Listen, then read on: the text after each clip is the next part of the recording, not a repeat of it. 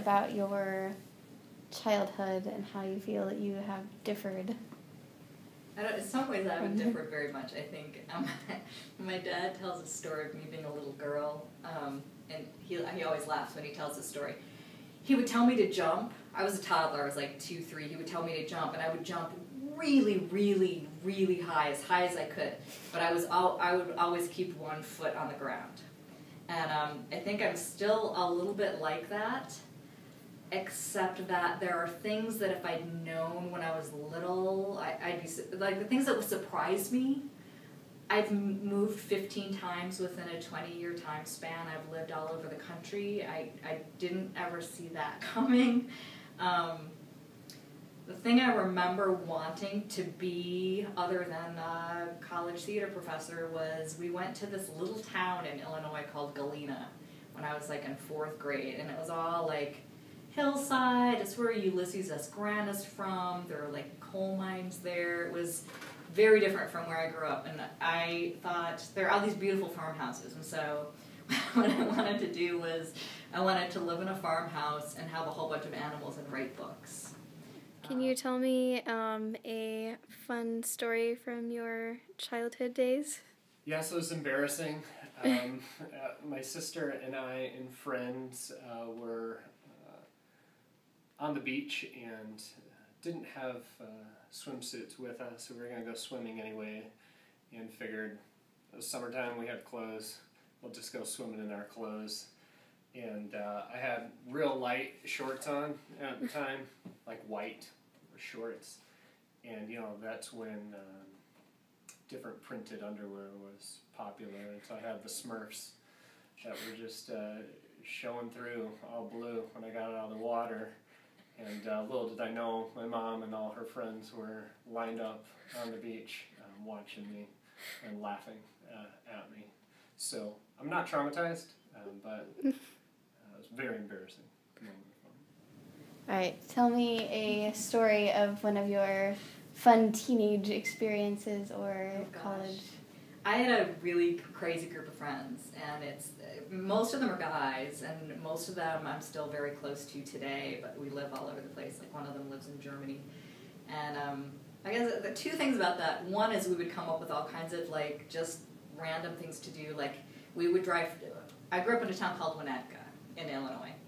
And we would drive to Evanston, which was like 20 minutes away, and go out to this place called Carmen's and have pizza. And so one of the things we liked to do, for some reason, like driving back and forth to Carmen's, is whenever we were at a stoplight, the passengers in the cars would switch cars.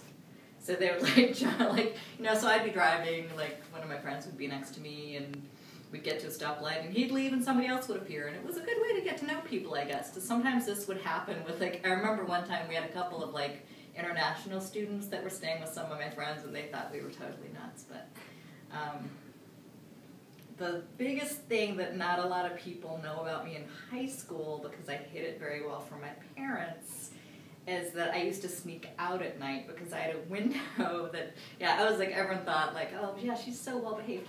I used to climb out the window onto this roof, down a tree, and I would go to Elder Beach, which was right near our house, and I would like go meet my friends at the beach. What was a defining or influential part of your younger self?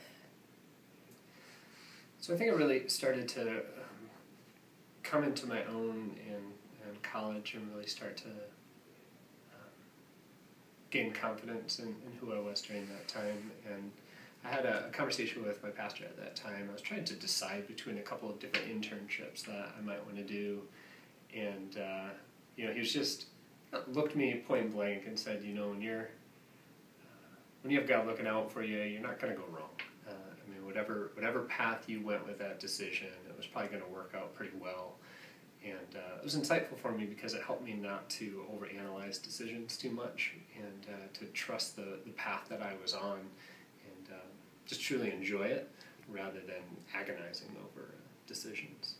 There was one thing that you could tell your past self. What would you tell her? Oh God! The biggest thing I would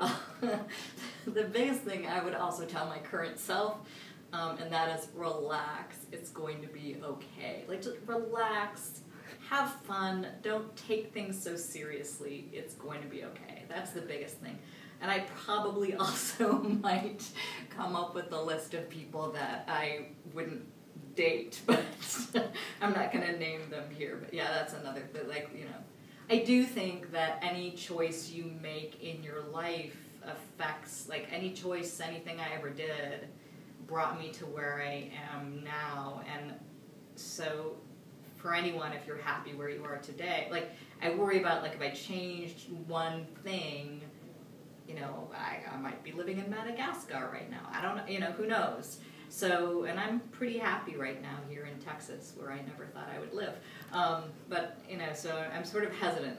The big thing is relax, chill out, it's all good. What would you tell your past self if you saw them now?